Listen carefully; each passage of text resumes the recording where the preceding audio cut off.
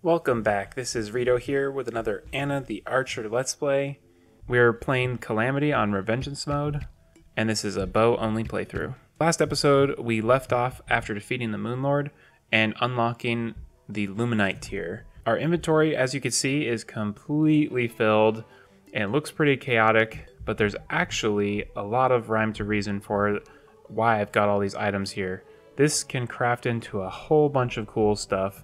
So the first thing we can craft is the Living Dew. So the Living Dew we craft from these different bulbs that you get from the jungle, as well as Gypsy Powder and Beetlejuice, which we farmed up last episode. So we got that.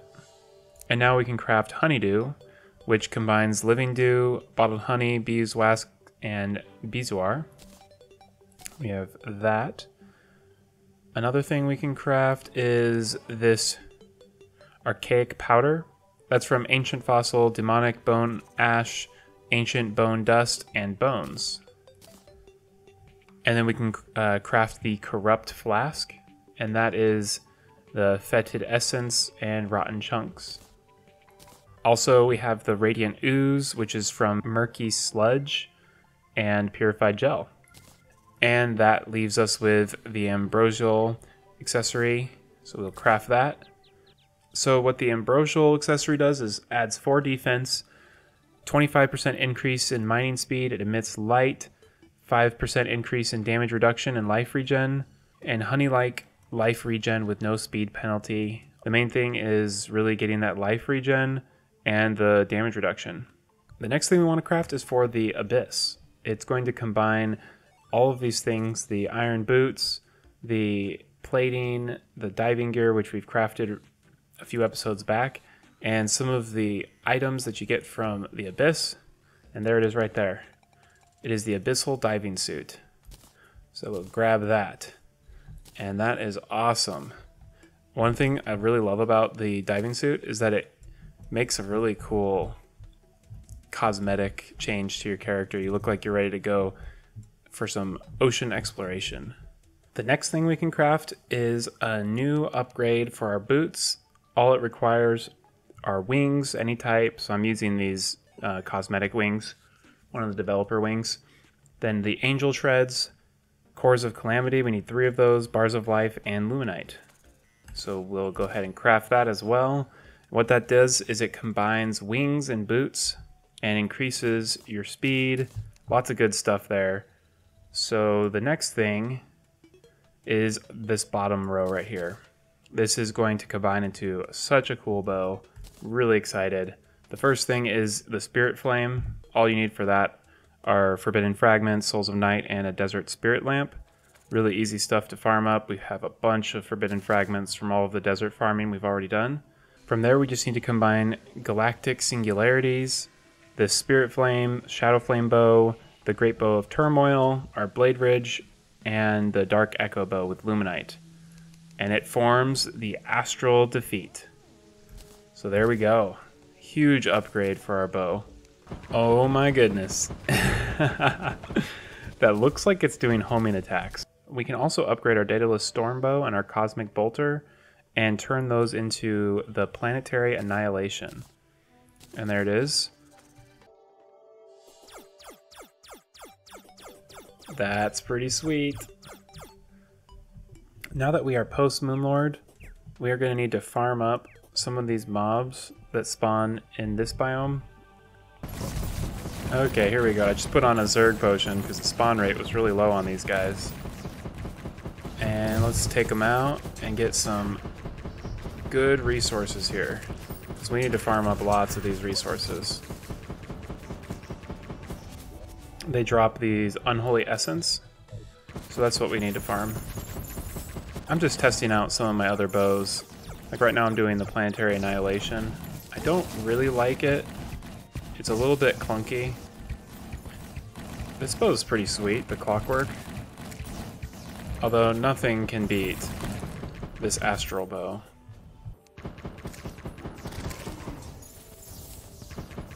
The Queen Bee just appeared out of nowhere. I don't understand. It must be a glitch or something, because I've had that happen quite a bit. Interesting. So we can craft the item that will summon the Sentinels, the Rune of Kos. So we can also craft Profaned Shards, so that will summon the Profaned Guardians. Let's go ahead and craft that. And then let's craft this Rune of Kos as well. I don't think we're going to fight the Profaned Guardians just yet, because I have a couple things I want to do first. The main thing is I want to go fight Astrum Aureus, which should give us the Jelly Bean, which will be a replacement of our current slime. And then let's summon it. Okay. It might actually be stronger now. I don't know though. It's hard to tell.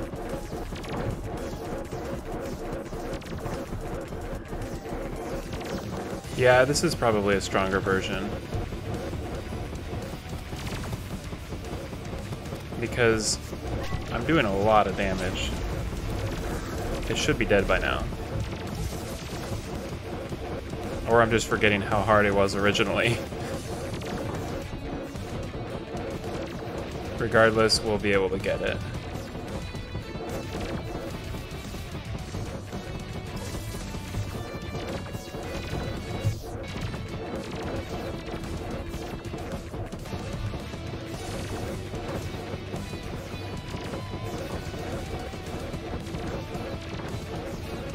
%.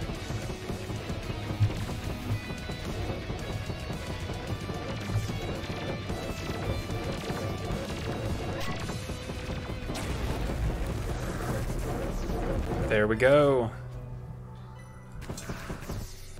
Whoa, and it drops tons of solar, all this sort of fragments. That's awesome. Yeah, that was definitely an increased power to the Aureus boss. And there we go, we got the Jelly Bean. Remember when I was fighting Leviathan a few times when I was trying to drop down and evade Leviathan, it ended up bouncing on him and I would die? Well, I think this mount doesn't actually bounce on enemies, and so I think it also falls a little bit faster. I don't think it mentions in the tooltip, but when you have it equipped, you see my defense goes up by 60. So it's actually pretty sweet. Let's see if we can fight the Profaned Guardians. They're what we need to kill before we can start fighting Providence. So let's just get this going. This is one of those boss fights where you can't leave the biome, because then they'll get a lot of resistances. And you just really got to keep moving on these guys.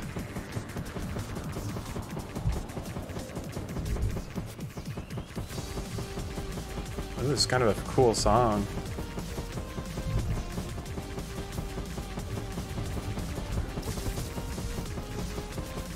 Okay, we got one. Man, this bow is so crazy good.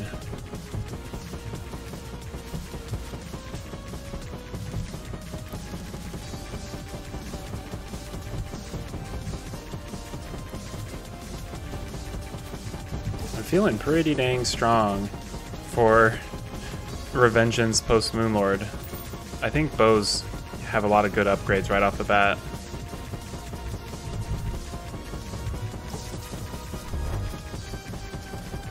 Plus, all of our accessories are really powered up.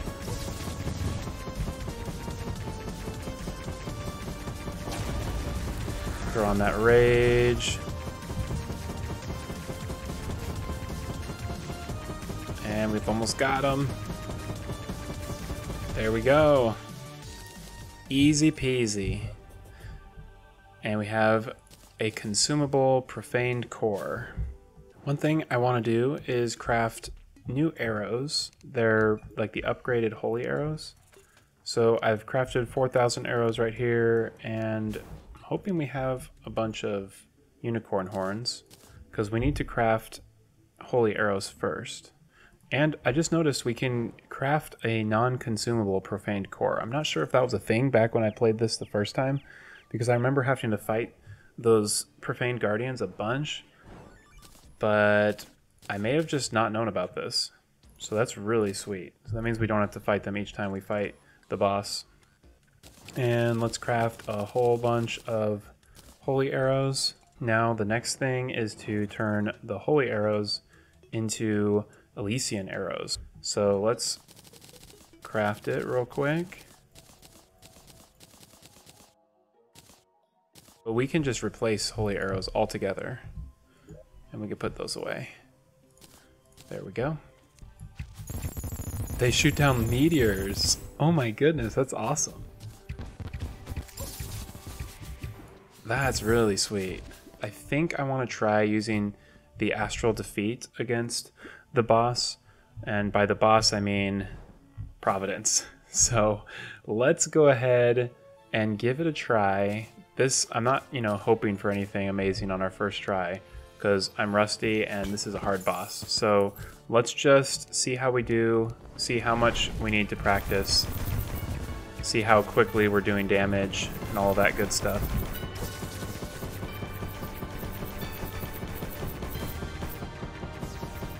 And we need to make sure we stay close to the ground. So we're doing damage pretty well, actually.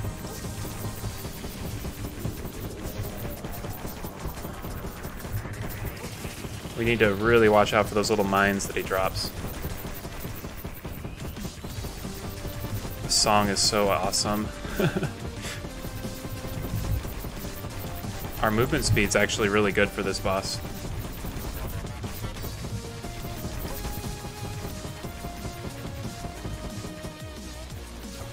And let's see how this weapon works. I don't know where he's at. There he is. So we're doing like 8,000 DPS, but we can get a better range on him. Oops, I missed that. Although there's more visual clutter with this, which actually makes it kind of hard. So we'll pop a heal. Oof, we're taking damage.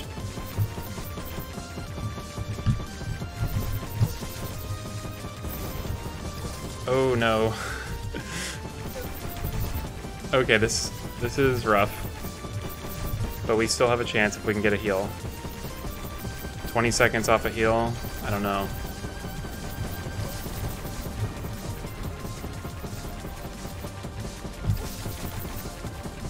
Ten seconds. Okay. That's rough. One thing I want to do is figure out a better way to set up the arena so I don't have to stay so close to the ground, because that's one of the things that's impacting me the most. I'm going to go ahead and create an activation rod, and then Louis AFK has an improved activation rod. Let's go see how this works. I guess we can put this as our start of our arena. So I'm going to put down a bunch of pearl stone. And then... Awesome, that's really easy. Now time to actuate this whole line right here.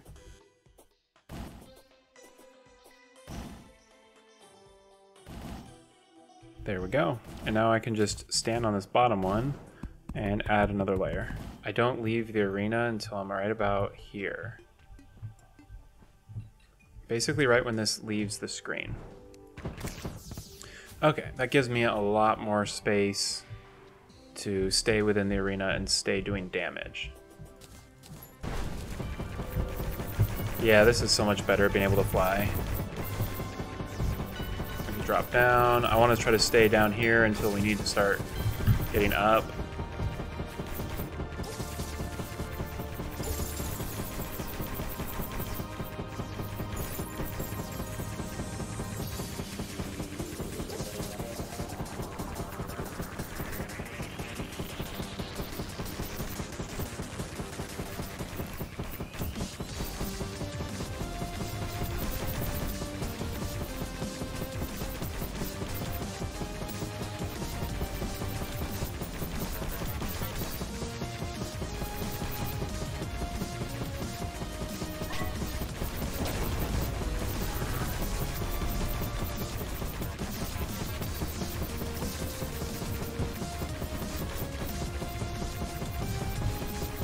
Those little fires that he shoots out, some of them actually heal you.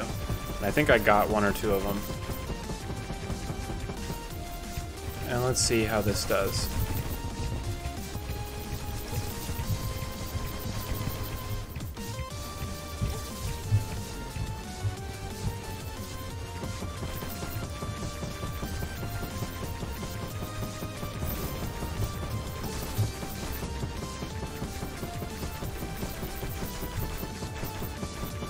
Okay, we're doing much better. This arena actually is quite helpful, because then I can head above him.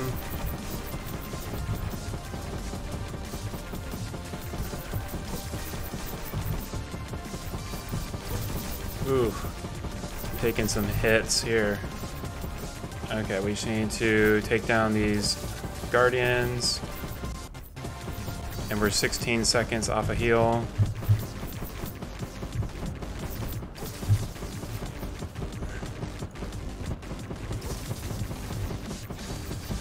Five seconds off a heal. Let's get over here. Oh no, we're getting so close. No. We really need to kill those guys faster. Usually I like to just fight this in the Underworld, and I might go ahead and do that, because I think the Underworld can be a little bit easier. But my Underworld doesn't really have a good space for it, so I'd have to build an arena. But I can go ahead and do that, because then we don't have to worry about leaving the biome, and we're going to have a lot more mobility, at least for our first clear. Another thing I just realized that we can do, which will help us a lot on this boss fight, is craft super healing potions, which are just normal greater healing, which I've got a bunch of, plus the nebula fragments and all that. So just crafted 80 of them. That should be good. Then we can actually upgrade these once more to supreme healing potions. And these just require a little bit of the unholy essence, which we've got a ton of. So let's go ahead and just craft all of these into the supreme version. That'll bump us from healing 150 each time that we need it to 250. So that's actually a huge boost. I basically cleared out so much of this space, we probably won't need it, but it will give us a lot more height and ability to really maneuver and everything. So I think we're gonna be just fine. It's the ugliest house I've ever built, but it's in the Underworld, so who cares? Now we get started. I'm gonna try using this bow potentially and see how it works.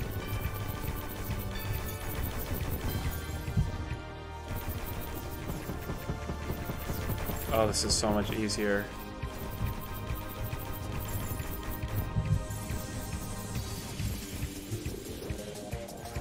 I can just run away.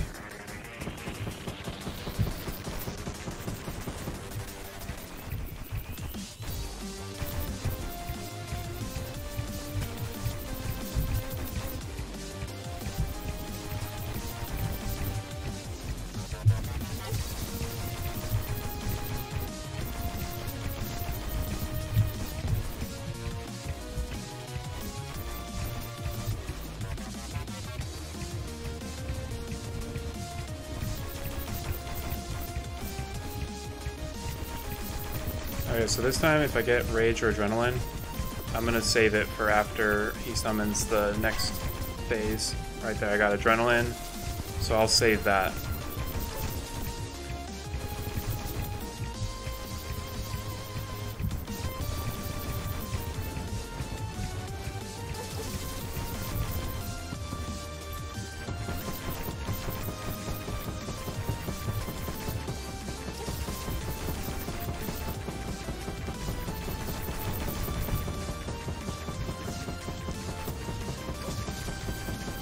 Okay.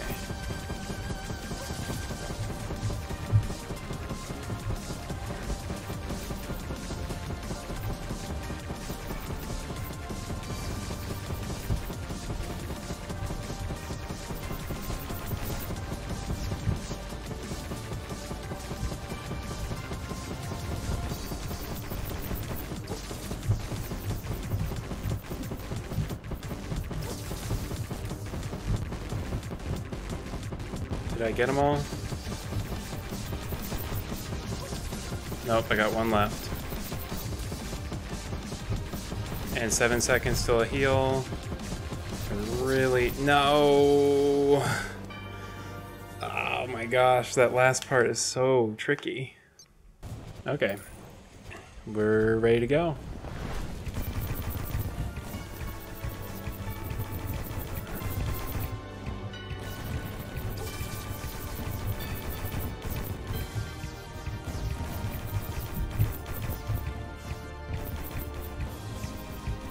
I like this bow because I just can mainly focus on holding the trigger down and then just dodging.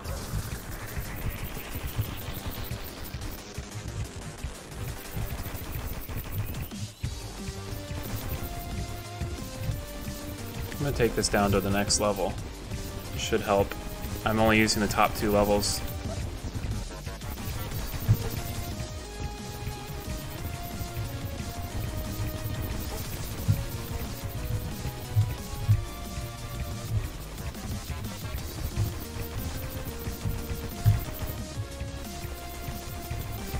Wow, I'm doing some serious damage this time.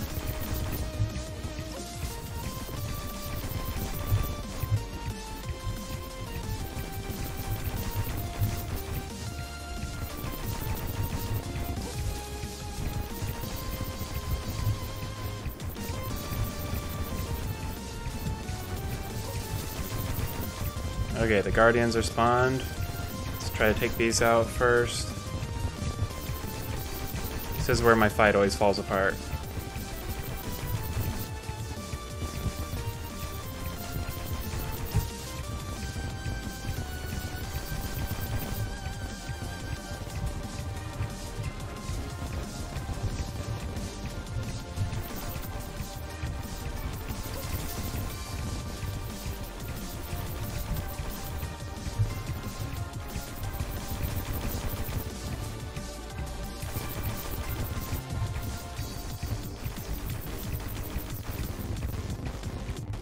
Okay, well, we're doing pretty well right now.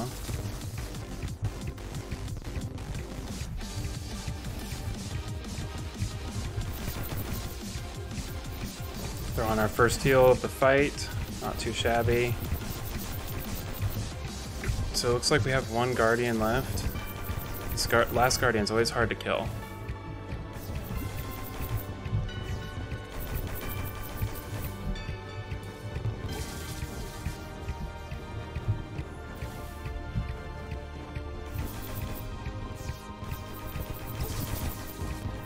Okay, 18 seconds off the heal.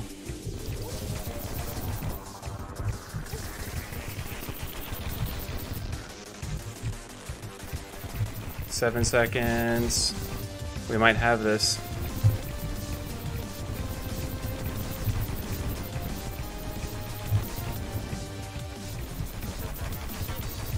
We might have this.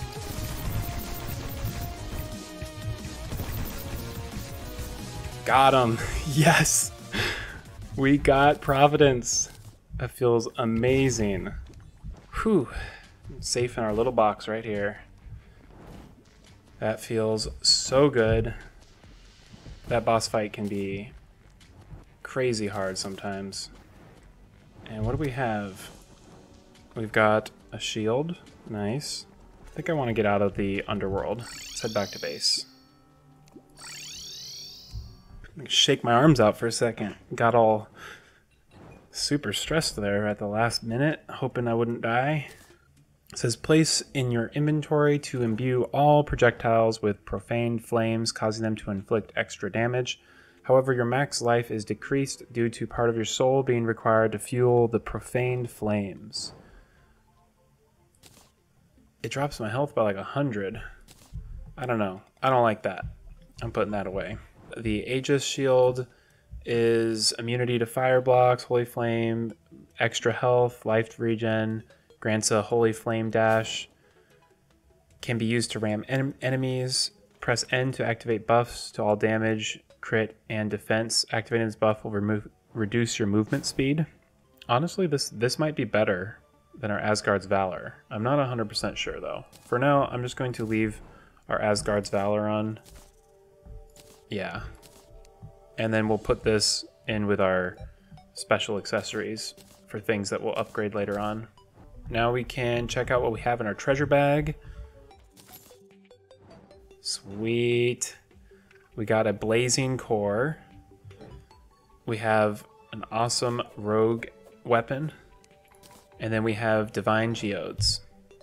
So the geodes are what I'm really looking for. The geodes craft into Tarragon armor. So we need divine geodes and Uelibloom. I think that's a great stopping point for this episode. We've defeated the Profaned Guardians and we defeated Providence in the Underworld. We still have to upgrade our armor with this new Uelibloom material that we just unlocked. And we have Providence to defeat up above in the Hallowed biome with that arena we built. So we will do that next episode. I hope y'all are enjoying the Let's Play. I sure am. And if you are, be sure to like and subscribe. And I'll see you next time.